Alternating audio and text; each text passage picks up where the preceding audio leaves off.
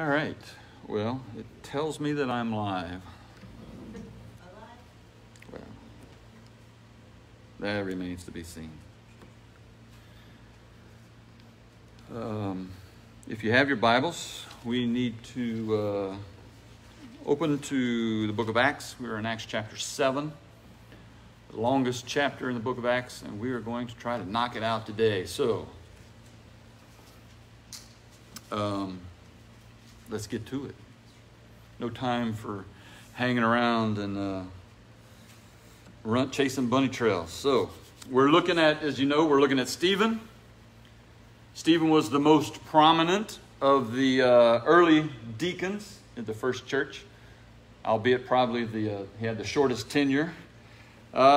We have considered the first part of his twofold testimony. He had a twofold testimony for Jesus Christ.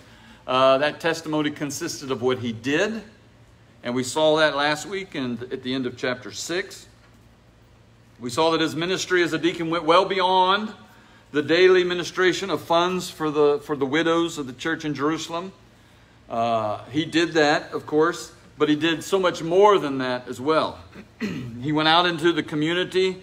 He was sharing the gospel of Jesus Christ. He was performing signs and wonders among the people. He was defending his faith in the face of staunch opposition. And his was a life that was sold out to the cause of Jesus Christ, and he was none the poorer for it. We might look at Stephen's life and consider it to be a tragedy, but it wasn't. It was exactly what it was meant to be. He fulfilled his purpose in the kingdom of God. And now in chapter 7, we've come to the second part of his ministry. And that consists of what he said. And we find that Stephen was a man who had a lot to say. Chapter 7 contains the longest address that's recorded in the book of Acts. And it is also one of the most important speeches, sermons, messages. Stephen is standing before the religious and the political leaders of the nation of Israel, men who represented the entire nation. And he is about to expose the tenuous nature of their standing before God. Now, these are men who were supposedly godly men. And Stephen's about to show them that that is not the case. They're standing before God. The God they claim to love, the God they claim to serve, is not what they believed that it was. And how often is that true in people's lives today? Oh, me and God, we're just like that. Really? Let's see what the Bible says. What does the Bible say? And Stephen is going to give this group of individuals, he's going to give them yet another opportunity to recognize their sin, to repent of that sin, and to turn to Jesus Christ for salvation, if only they will see the truth and then respond to it appropriately. See, that's all it takes. You got to be able to see the truth and then respond to it appropriately. I think at the end of his sermon, they actually see the truth. They just don't respond to it appropriately. They go the opposite direction. When the truth is revealed to us, if we're going to respond to it appropriately, we have to do so with honesty and humility. And that's the only true options that we have. Now, Stephen's address contains quite a bit of information. But it's also important for us to consider what's not in his address. First thing, Stephen's address is not a defense on his behalf. Stephen does not deal directly with all of the scurrilous accusations that were made against him. This body of religious leaders, they have accused him of speaking blasphemous words against Moses and against God. They have accused him of speaking derogatorily towards the temple, towards the law of Moses. And in an indirect way, Stephen is going to answer a couple of these accusations. And he's going to do so as he goes along, but it is clear from any perceptive observer that the speech that Stephen is about to give was not constructed, nor was it delivered for the purpose of securing an acquittal on his behalf. Stephen is not trying to get off the hook. Stephen is not trying to get away scot-free. Stephen has a purpose in his life, and that is to reveal the truth to the people standing before him, and that's what he's going to do no matter what happens to him. Stephen is not trying to remove himself from this dangerous situation. He views this as a divine opportunity to present true, pure Christianity as God's appointed and only acceptable way to worship. As you can imagine, that comes as quite a shock to people who are not Christians. But it is the truth. Secondly, this speech is not a sermon like Peter's speech was at the day of Pentecost. On Pentecost, on that day, Peter quoted a passage from the Old Testament and then he would explain it. Stephen doesn't do this. But that doesn't mean that his speech is not biblical. His speech is completely biblical because he is simply retelling Old Testament stories, Old Testament events. Also, Peter preached about Jesus throughout his sermon. He preached about the resurrection. Stephen only mentions Jesus at the very end of his speech, and he doesn't even mention him by a name. He calls him the righteous one. And he never mentions the resurrection at all. So what in the world is Stephen doing here? Well, let's be clear. Stephen is not presuming to instruct the Sanhedrin on points of Jewish history that they were ignorant of. He knows that they knew Old Testament history, Jewish history, backwards and forwards, just as he did. No, all Stephen is doing here is he is merely emphasizing things in Jewish history that they may never have considered before. Slight truths that they were happy to ignore. You see, it's one of the most incredible flaws of human nature that after centuries of possessing the clear Word of God, it was still possible for individuals to only see in the Scriptures what they wanted to see. After hundreds of years of study, after hundreds of years of commentary and research, these men had settled on an interpretation of the Word of God that suited their fleshly worldview. And it suited their fleshly worldview quite comfortably. And Stephen is about to mess that up with some clear, simple reasoning from God's Word, from their own Scriptures. Stephen didn't bring his own Bible. He was using their Bible to show them where they were wrong. If you remember, if you recall from the Lord's ministry, that's what he did. He did it quite effectively, almost to the point of being humorous. All Jesus did to expose the fallacy of the long-held doctrines of the Sadducees was just point them back to the Word of God. The Sadducees, part of the reason they were different from the Pharisees is they didn't believe in the resurrection. They didn't believe there would be a resurrection. They didn't believe in the spiritual world. They didn't believe there were angels. And so you remember the story. The Sadducees came to him and they said, hey, they gave Jesus, they presented him some ridiculous hypothetical situation. This woman married a man and the man died, so she married his brother, and then he died and she married his brother. There were 7 of them. My goodness, eventually you get tired of going to the same wedding over and over again. But it was a hypothetical situation, and they're trying to prove their point. If you have to use a ridiculous hypothetical situation to prove your point's probably ridiculous itself. And so they presented this, and what did Jesus say? Jesus just gave them simple observation from the Old Testament. Don't you remember? I love what he says. You do err, not knowing the Scriptures. You're wrong because you don't know your own Bible is basically what he was saying.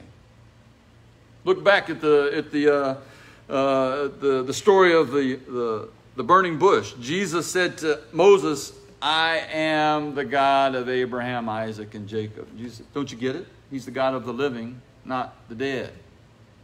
Abraham was gone. Isaac was gone. Jacob was gone. But God was still their God because they were still alive. Did the Sadducees see the logic in Jesus' answer? No, they hated him even more for pointing out the fact that they were wrong. And Stephen is about to receive the same response from this august body of religious leaders, these bastions of spiritual knowledge in Israel. Well, let's jump in and see what's going on. We got a lot of reading to do, so I'll hurry.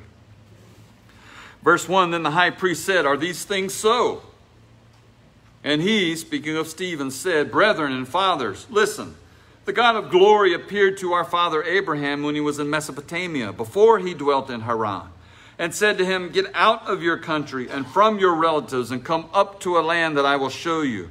Then he came out of the land of the Chaldeans and dwelt in Haran, and from there, when his father was dead, he moved him to this land in which you now dwell.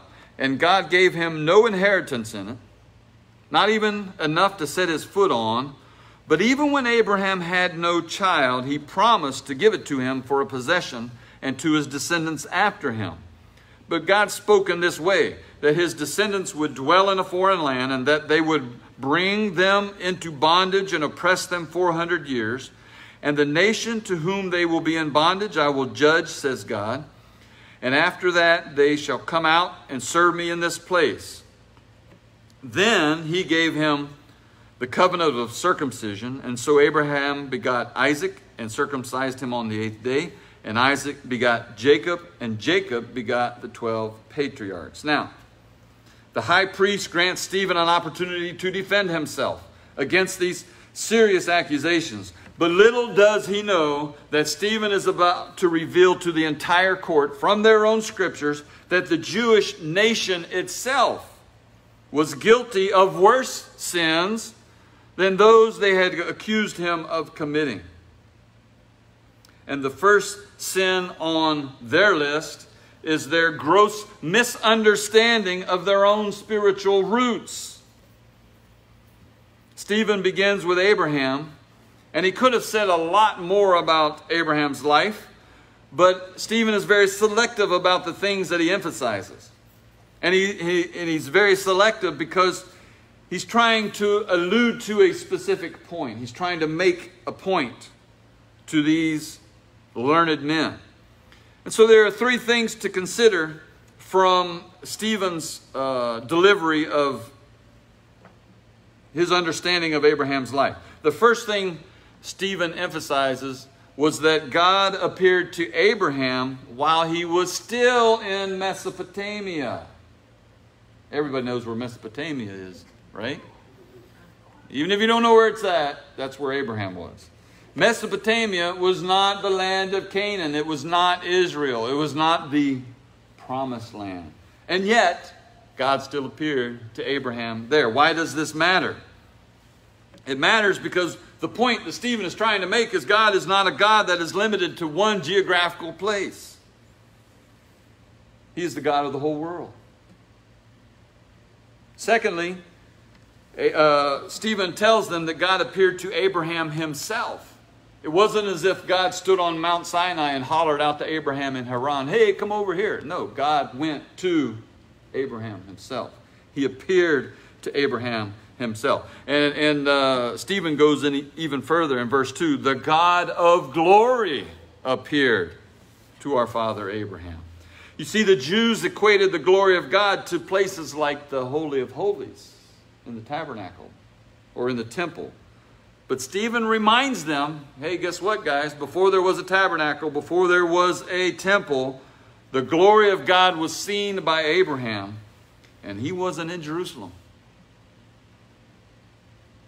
And finally, Stephen emphasized that Abraham was a pilgrim even when he was in the land of Canaan.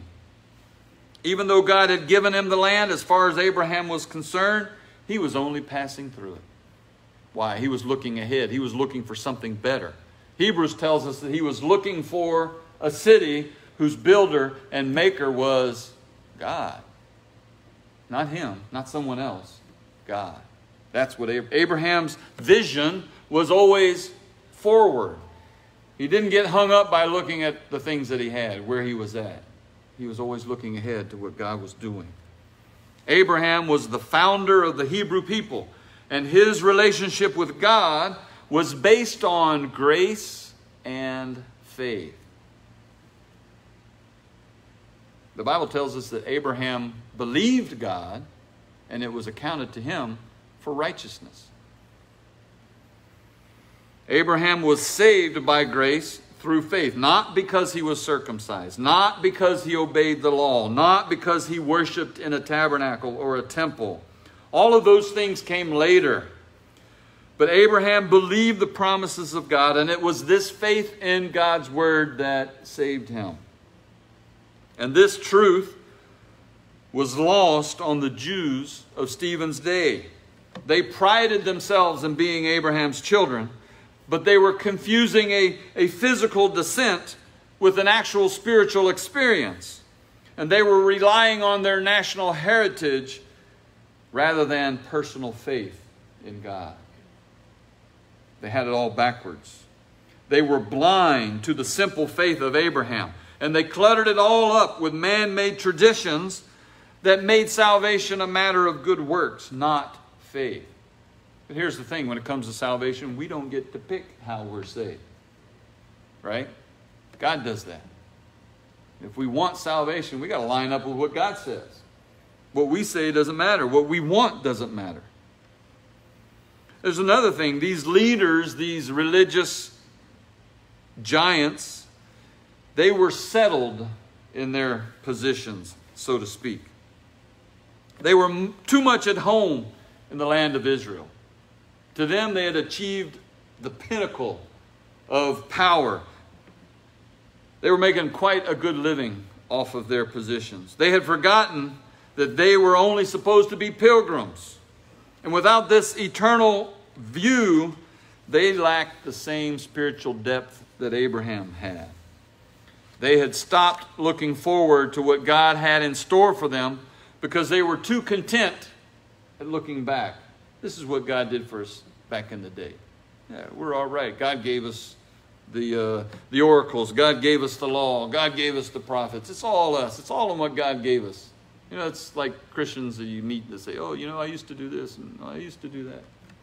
And that doesn't really matter. What are you doing now? You know, that's really what God's interested in. What are you doing now? But these men were taking the things of this world and the blessings that God had given them and the blessings that they received from the world. And they were considering these things to be permanent, but they're not. And that's something that we have to consider. The things that we have today, yes, they are blessings from God, but don't get used to them because they're not permanent. They will eventually fade away, sometimes sooner than later. I think a lot of people are going through some things right now that, you know what? I thought I had a good job. There it goes. You know, I thought I had a good home. Well, there it goes. Things can change. And if we're holding on to them too tight, well, it comes as a shock. But if we're trusting in the Lord, if our worldview is on eternity, easy, here today, gone tomorrow. But these men had allowed God's temporal blessings to overshadow the sense of God's presence in their life. The most important thing that they needed was the presence of God, and that was the last thing they were thinking about. Let's move on. Verse 9. And the patriarchs, becoming envious, sold Joseph into Egypt, but God was with him and delivered him out of all of his troubles and gave him favor and wisdom in the presence of Pharaoh, king of Egypt. And he made him governor over Egypt and all of his house. Now a famine and great trouble came over all the land of Egypt and Canaan, and our fathers found no sustenance. But when Jacob heard that there was grain in Egypt, he sent out our fathers first. And the second time Joseph was made known to his brothers, and Joseph's family became known to Pharaoh. Then Joseph sent and called his father Jacob and all his relatives to him, 75 people. So Jacob went down to Egypt, and he died, he and our fathers, and they were carried back to Shechem and laid in the tomb that Abraham bought for the sum of money from the sons of Hamor, the father of Shechem. So there's a lot of Old Testament history going on here. But we want to focus on the emphasis of Stephen. Why did he bring this up? Well, there happens to be another sin that Israel was guilty of. And that was simply this, that Israel had the bad habit of rejecting their God-sent deliverers. This isn't the last time this would happen. Joseph, as you recall, Joseph's story is one of my favorite from the Old Testament. Joseph was hated by his brothers. He was mistreated by his brothers. They sold him into slavery because they just couldn't stand being around him. Now, when I was growing up, I didn't realize that was an option. You know, I had a few brothers, and that would have been handy, you know. Some traveling band of gypsies come along. How much would you give me for this one? You won't get much work out of him, but you'll get a lot of mouth out of him. I guess it's glad it didn't happen because I've probably been the first one to be sold. But here's the thing. Even though Joseph was in Egypt, God was still with him. He emphasized that God was with him in Egypt, that terrible, terrible place. God was with him and he delivered him. God was not just with him, he was constantly with him. And his brothers, the patriarchs, they rejected Joseph. That's how he got to Egypt. But later, Joseph became a savior to them. In fact, he was the only possible savior for them. Start to get the correlation here of what's going on. And this isn't the only time this will happen. And Stephen's point is that all throughout their history, Israel persecuted and killed the prophets that God had sent to them, just as Joseph's brothers had persecuted him. And that's exactly what these men that Stephen is speaking to had done to Jesus Christ. He came to deliver him, and they rejected him. They didn't just reject him. They didn't sell him into slavery. They killed him. They had him killed. Let's move on to verse 17. This is going to be a long stretch because we're going to talk about Moses. But when the time of the promise drew near, which God had sworn to Abraham, the people grew and multiplied in Egypt till another king arose who did not know Joseph.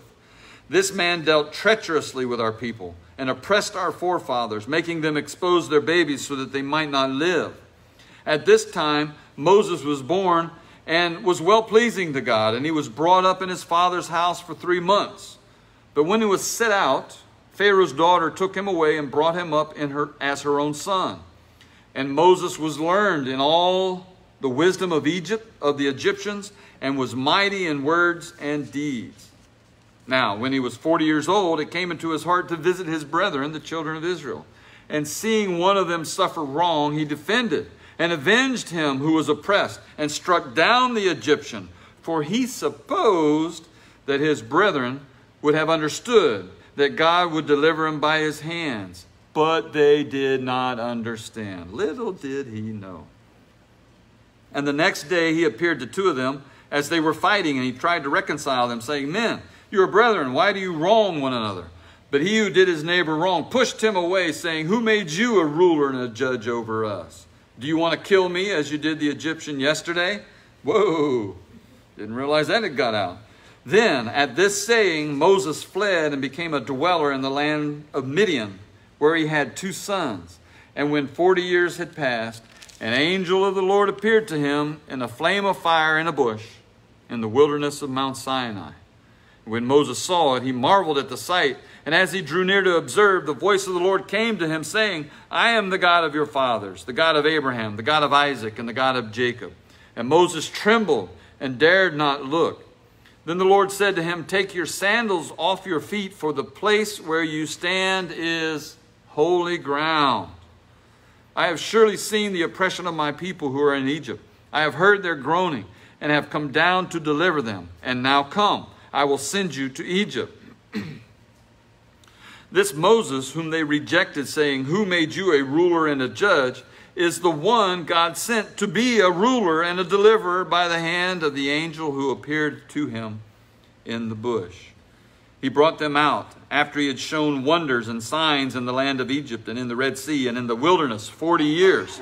This is that Moses who said to the children of Israel, Your Lord God will raise up for you a prophet like me from your brethren. Him you shall hear.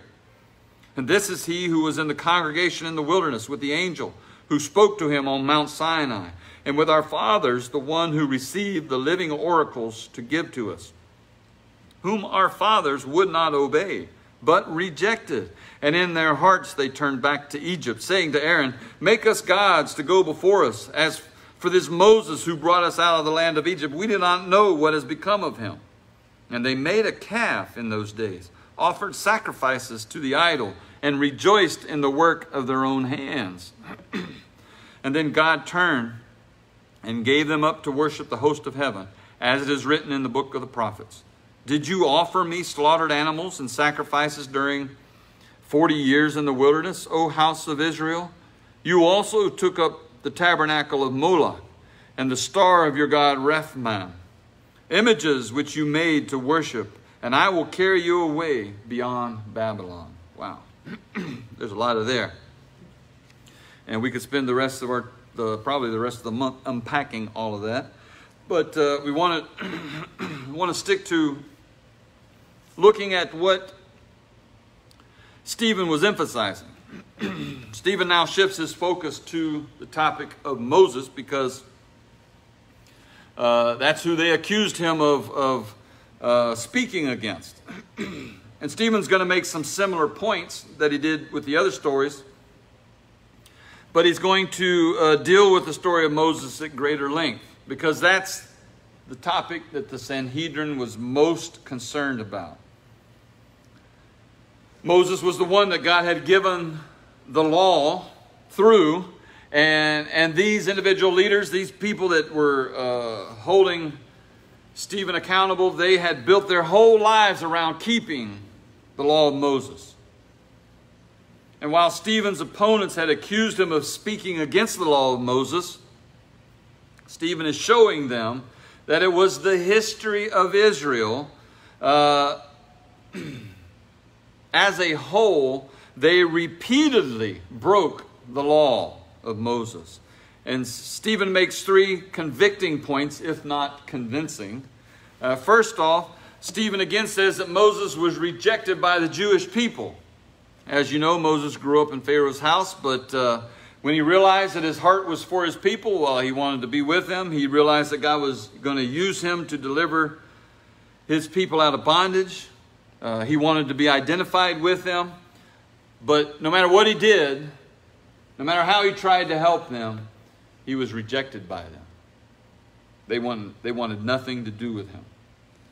He thought that they would follow him, but they didn't follow him. They rejected him. And of course, when the news of his extracurricular activities got out, Pharaoh had to flee for his life because he'd actually killed an Egyptian. And so he ran to Midian, where he spent the next 40 years.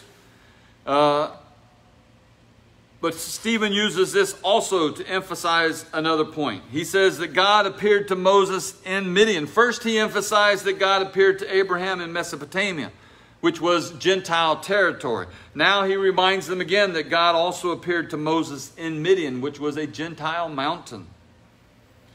God even went so far as to call that place holy ground. Oh my goodness. What are you talking about? Hey, Stephen didn't write that. Stephen didn't come up with that concept. Stephen's reading from a script. It's called the Old Testament. What was so shocking, the point that he's making, is that this holy place was not even in Jerusalem. It wasn't on the Temple Mount. It was on a mountain in Gentile territory. And yet God was there. And because God was there, the ground that Moses stood on was holy. It was the presence of God that made it holy, not geography. So we should be catching Stephen's drift by now. And I'm sure that the Sanhedrin was catching that drift as well. Stephen was showing them again and again that their concept of God, how that God is the God of the Jews only and not the Gentiles, Stephen is showing them that this is a corrupt concept. This is a corrupt thing, and it had corrupted them completely. They had taken it to the worst possible extreme.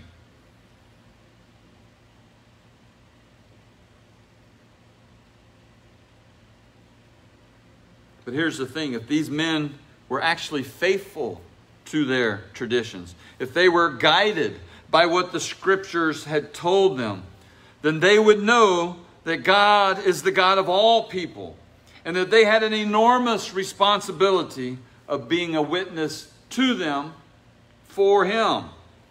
Stephen was teaching that God is everywhere, and that in every nation He has those individuals who are seeking Him. Not just in Israel, but everywhere. And thirdly, Stephen makes the point that not only was Moses rejected when he first came, but Moses was rejected even later. After the Exodus, after all the signs and wonders, after God had proven that he was with Moses, the people rejected him still.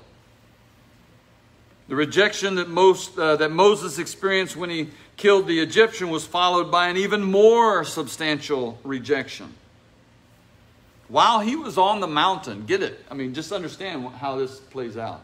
While he was on the mountain receiving the 10 Commandments, the people were down in the valley breaking the 10 Commandments. They couldn't even wait for him to get down. God had brought them out of Egypt with great power in a miraculous way. God had revealed himself to be the true God. And the first of the 10 Commandments said, "You shall have no other gods before me." And that's exactly what the people were doing when Moses had turned his back. At the very moment the law was being given, the people were making idols for themselves, just like the idols in Egypt. They were committing adultery, and no doubt they were breaking just about all the other laws as well. I mean, if you're going to do one, you might as well do them all. If you can't be good, at least be consistent, right? Or if you can't be good, at least be good at it. That's what they were doing. But here's the thing. In rejecting God's law, they were also rejecting God. And they were also rejecting God's mouthpiece, which was Moses. And now here in verse 42, Stephen brings in the first of his direct quotations from the Old Testament. This one is from Amos 5, verses 25 through 27. Now, we need to understand that when Amos originally wrote this prophecy, he was writing it as a warning to the people in the northern kingdom of Israel. And they were going to be carried away by the Assyrians into beyond Damascus. But as you notice at the end of verse 43, Stephen changes it to say, instead of saying beyond Damascus, he says beyond Babylon. Why does he do that? Because Stephen's not speaking to descendants of the northern kingdom. He's speaking to the descendants of the southern kingdom of Judah.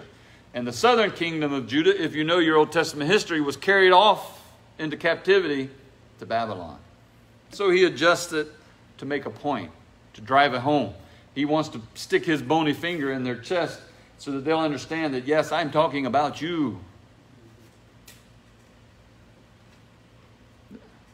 Many times preachers will broach a subject that is necessary, a subject that is important for individuals to hear, and you'll look out there and they'll be agreeing with you. Dude, I'm talking about you. Why are you agreeing? You should be crying. Obviously, it's just going right over their heads. Stephen wanted to make sure that this didn't go over their head. These verses describe the judgment of God when he takes his hands off of sinners and permits them to have their own way. We see that in verse 42. Then God turned and gave them up to worship the host of heaven. What a terrible, terrible idea. To be given up by God. To be given up by God to do whatever you want. I think, well, isn't that something good? Not necessarily. In quoting Amos, Stephen was revealing what the Jewish nation had actually been doing all of these years. Outwardly, they were worshiping Jehovah, but in their hearts, they were still worshiping foreign gods. Or let me say it like this. They were worshiping gods of their own making. The law was given to the Jews to protect them from all the pagan influence that surrounded them and to enable them to enjoy the blessings of the land that God had given to them. It was the law of Moses that made them a holy people, different than all the other nations. But when Israel broke down that wall of distinction by breaking God's law, they rightfully forfeited all of the blessings of God. And they also rightly had to be disciplined by God. And so the point Stephen is making is that this attitude of Joseph's brother and the attitude of the people who came out of Egypt has been the characteristic of the Jewish people throughout their history. The Sanhedrin was part of that history. They had fallen into that same trap as well. They were descendants of those who returned to Canaan from Babylon. And the same idolatrous spirit that took their ancestors into Babylon was still dwelling in their hearts. They had been breaking the law of Moses all their lives, and they were rejecting Moses. And because they were rejecting Moses, they naturally rejected the truth of Jesus as well. You see, if they truly loved Moses, they would do what Moses told them. Moses said, look, another prophet is coming. Look out for him, because he's the one you really got to listen to. And when that other prophet showed up, what did they do? They ignored him. They killed him. Oh, we love Moses. Yeah, well, you don't do what he says, so how can you say you really love him? Let's move on. Verse 44. Our fathers had the tabernacle of witness in the wilderness, as he appointed, instructing Moses to make it according to the pattern that he had seen, which our fathers, having received it in turn, also brought with Joshua into the land possessed by the Gentiles, whom God drove out before the face of our fathers until the days of David, who found favor before God and asked to find a dwelling for the God of Jacob. But Solomon built him a house.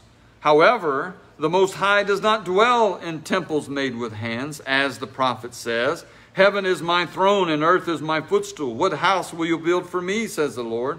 Or what is the place of my rest? Has my hand not made all of these things?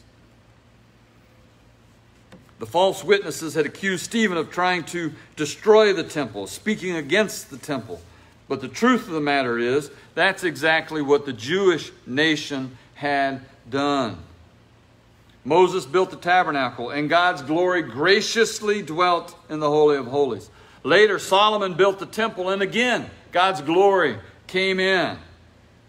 But over the years, the worship at the temple degenerated into mere religious formality. And eventually, the nation of Israel even put their idols in the temple. Now, in Stephen's day, there were no idols allowed in the temple, but that didn't matter, because the Jews had turned the temple itself into their idol. They were no longer worshiping the God of the temple, they were worshiping the temple of God. And that was their problem. They got it backwards. The religious leaders, they loved the temple. But the problem is they could not see beyond it. That meant everything to them. You see, Solomon recognized that God didn't live in buildings made with hands. And man can't make anything for God because everything comes from God. And so the Jewish defense of their temple was both illogical as well as unscriptural. But the truth was that in that day, the temple, the day of the temple, the usefulness of the temple was passing away. What does the Bible say happened when Jesus died? The minute he died on the cross. A lot of things happened. But one important thing happened. Was the veil of the temple that separated the Holy of Holies from the holy place was torn in two. And that was a miracle in itself that should have said something to the priest, to the high priest, to those that ministered in the temple. That the way into the presence of God was now open. Did it? No. They got their sewing kit out and they just sewed that little veil right back up. Oh, we can fix that. I don't know how that happened, but we got that taken care of. God, don't worry. No one's going to get into your glory. We'll make sure of that. And they did. They tried their darndest. The temple had been a blessing to Israel. It had served an important purpose. But the necessity of the temple was passing away because Jesus Christ had come. And Jesus was the real temple. And those who believed on him, those who accepted him, those who trusted him for salvation, they became temples of the Holy Spirit as the living God comes to dwell within them. So if you think about it, instead of refuting the accusations that were made against him, Stephen is indirectly admitting that, well, yeah, they are kind of true. I mean, he was kind of saying that you don't really need the temple anymore. It's kind of defunct. It's a lame duck. That's a nice political terminology. It serves no purpose. That veil has been rent. And no amount of sewing is going to change the truth that reflects.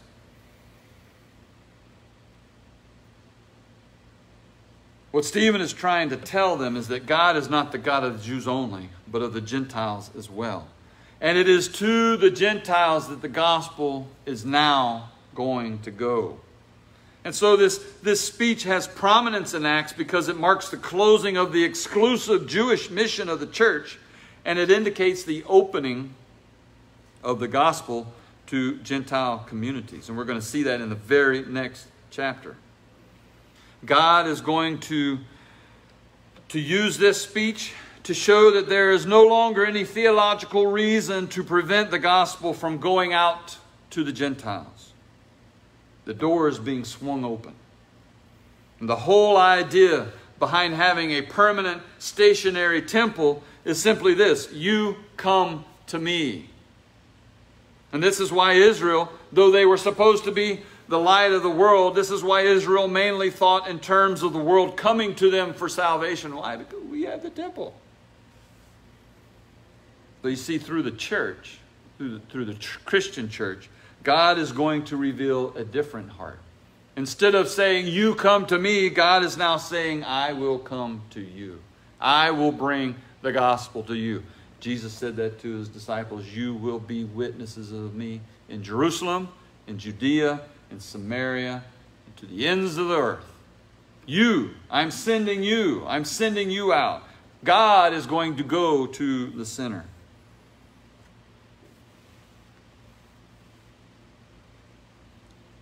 Well, let's see how this flies. Verse 51. You know, when you deliver a sermon, you always want to bring it home with a good application. And, well, I don't know if Stephen brought it home, but he sure did go home with his application. Verse 51, you stiff-necked and uncircumcised in heart and ears. Wow, I bet that parted their hair. You always resist the Holy Spirit, as your fathers did, so do you. Which of the prophets did your fathers not persecute? And they killed those who foretold the coming of the Just One, of whom you now have become the betrayers and murderers, who have received the law by direction of angels and have not kept it. He could not put a finer point on that than he did right there. So instead of, laying out his application in a nice, cheerful, accommodating way like a New Testament deacon ought to, no, Stephen drops a bomb on them just like the Old Testament prophets. He stuck his bony finger in their face and said, you are the problem. You are the sinners. You are the one who are breaking God's law. You are the one who are resisting God. You've done it your entire history, and you're doing it now. Stephen makes 3 accusations against these religious leaders. Number 1, they were resisting the Holy Spirit as they always had done. Number 2, they were persecuting and killing the prophets as they always had done. And number 3, they were breaking the law of Moses as they always have done. He didn't just show it to them, he was rubbing their face in it. 20 times in the Old Testament, God calls Israel stiff-necked. So when Stephen threw that out, they understood exactly what he was talking about. Because these religious leaders were acting exactly like their forefathers had acted. Every bad example in the Old Testament, they were living it over again. They were upholding it like it was their job in life. But the reality is their rejection of God, their rejection of the law of Moses, their resistance of the Holy Spirit made them no better than the Gentiles. You guys think you have it all? You're just like the Gentiles. As a matter of fact, you're worse than the Gentiles because you think you're right, and you're not. So let's see the conclusion of this. Verse 54, when they heard these things, they were cut to the heart. And that's not a bad thing. That's actually a good thing. But how did they respond to it? And they gnashed at him with their teeth. Now, that's never happened to me. About 4 inches. Okay. Might have to have that, what do you call that? Concealed carry or something. They gnashed at him with their teeth. But he, being full of the Holy Spirit, gazed into heaven and saw the glory of God. And Jesus standing at the right hand of God. That's significant because his speech began with the glory of God. It began with the God of glory, and it ends with the glory of God. And he saw Jesus standing at the right hand of God. That should have been his first clue that things were going south fast. When you see Jesus, you know you're going to see Jesus. But what did he say in verse 56? And he said, "Look, I see the heavens opened and the Son of Man standing at the right hand of God." And then, get this, they cried out with a loud voice. They stopped their ears and they ran at him with one accord. How infantile. Ain't nobody here anymore.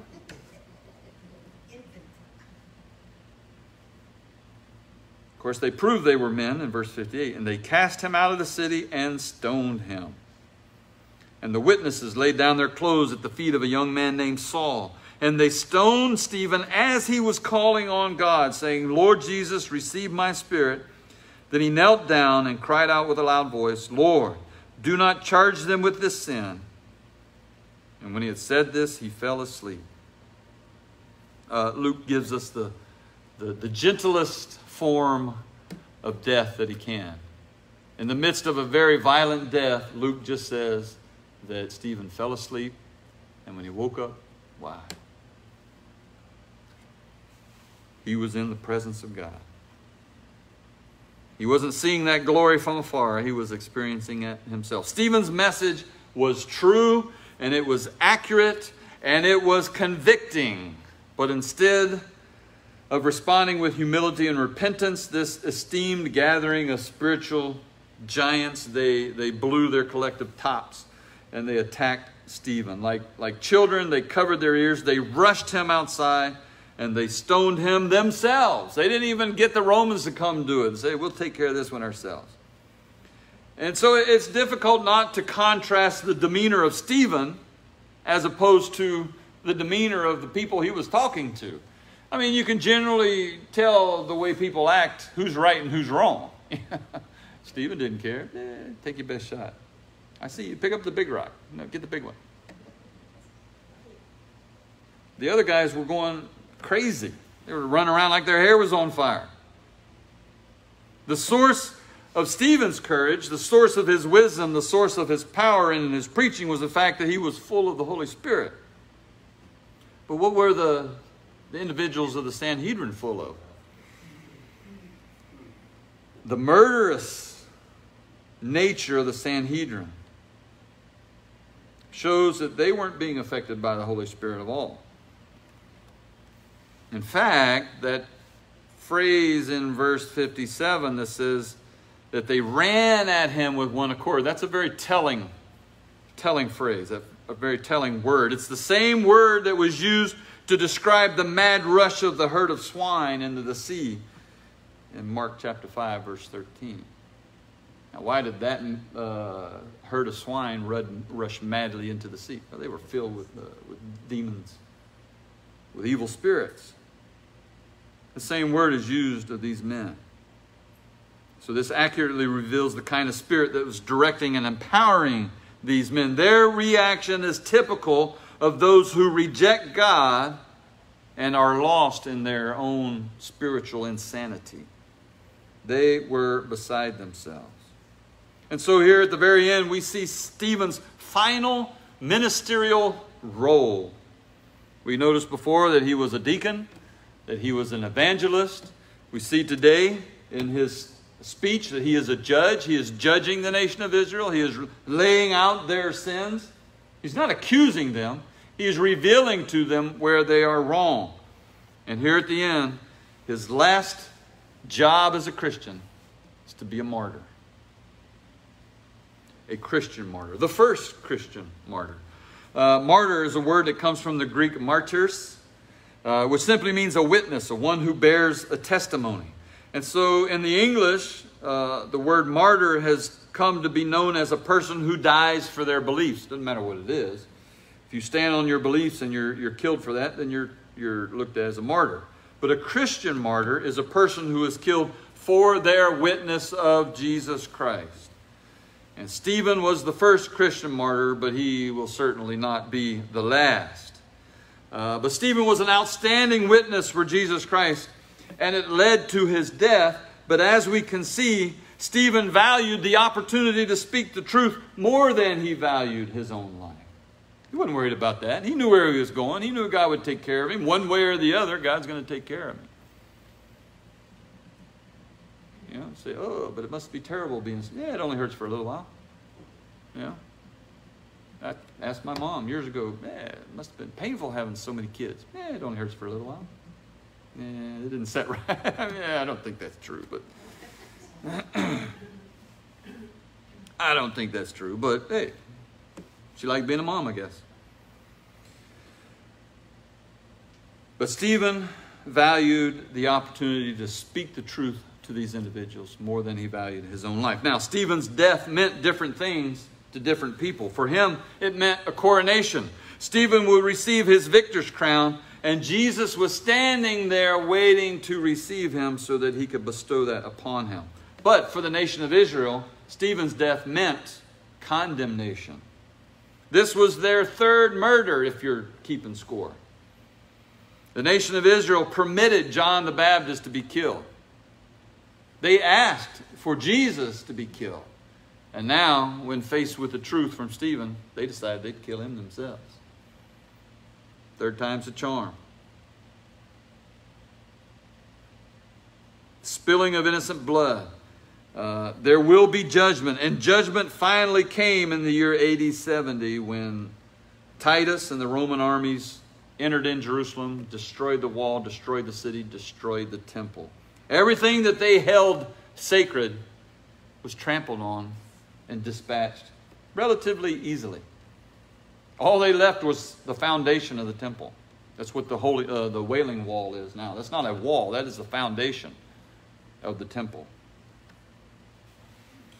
The reason that they did so well at destroying the temple is before they destroyed it, the temple was actually, the dome of the temple was covered in gold. The Romans went in, they set fire to the temple, gutted it from the inside. Guess what happened to all that gold? Well, it melted and it ran into the cracks and the crevices of the wall. How are you going to get to it? You tear down the wall. Shove you a big old crowbar in there and start pushing things over.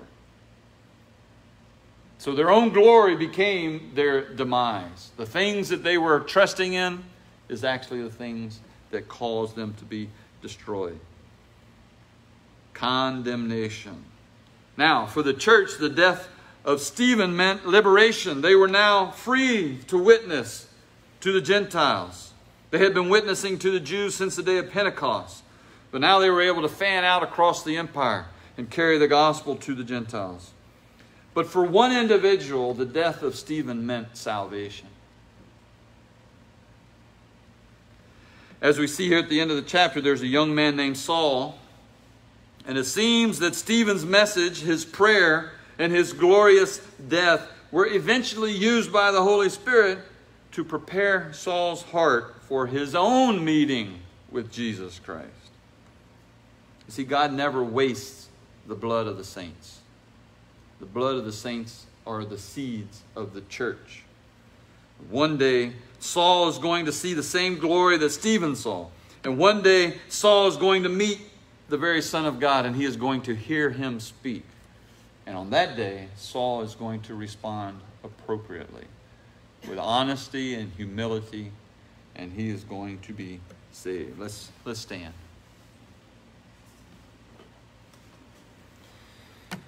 Whew. Didn't think I had it in me. 60 verses.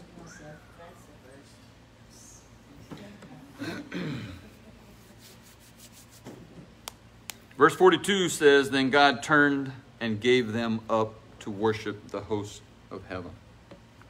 As I said, this is the worst form of punishment that God can mete out to anyone, allowing sinners to remain in their sin without deterrence, without distraction, without conviction. Oh my goodness. Now you might think, well, that's exactly what sinners want, and you would be true. But to what end? To what end? It leads to total destruction, because that's what sin does. That's all that sin does. Sin unabated will wreak havoc in a life, and it will bring utter destruction on those who are unfortunate enough to be consigned to that painful judgment. You know, the people today, we just want God to leave us alone. No, you don't. You really don't. The Apostle Paul built on this idea of God giving man over to his sinful desires in Romans chapter 1, and it's not a pretty picture. Not at all. But I don't need to tell you that, because you can see it for yourselves on the daily news. We see it taking place all over. We are witnessing the ever-increasing collapse of our society, and it is in direct consequence of sin that is undeterred and sin that is unconvicted. So here's the question that each person needs to consider. If we reject Jesus, what will we be given up to?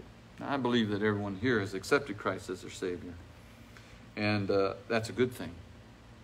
But we need to be willing to accept His presence in our life, to accept His will for our lives, and to pursue that as well.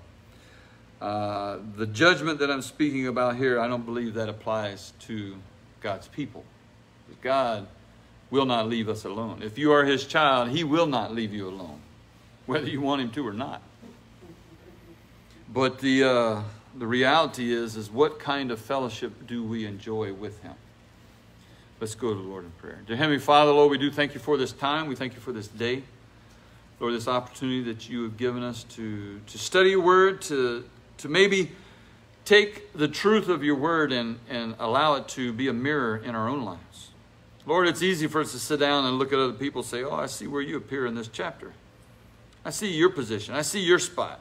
But what about our spot? Where do we show up in this chapter?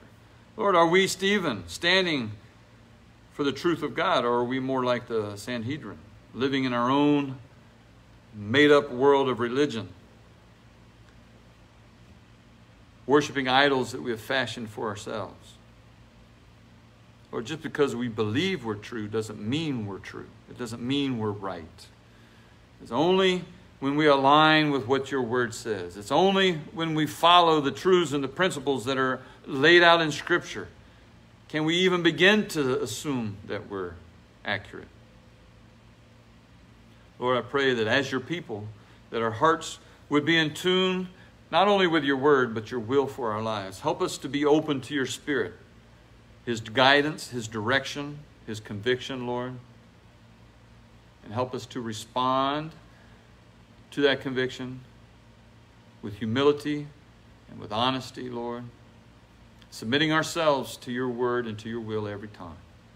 Lord, be with us as we leave this place. Be with those, Lord, that we have lifted up in prayer and mentioned their names. Lord, again, we ask for Miss Kelly that You would give her strength and guide the doctor's hand tomorrow as they perform the surgery.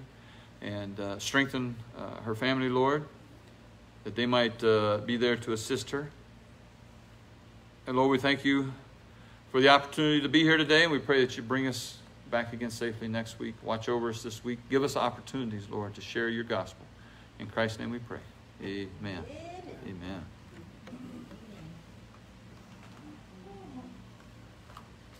I didn't stop.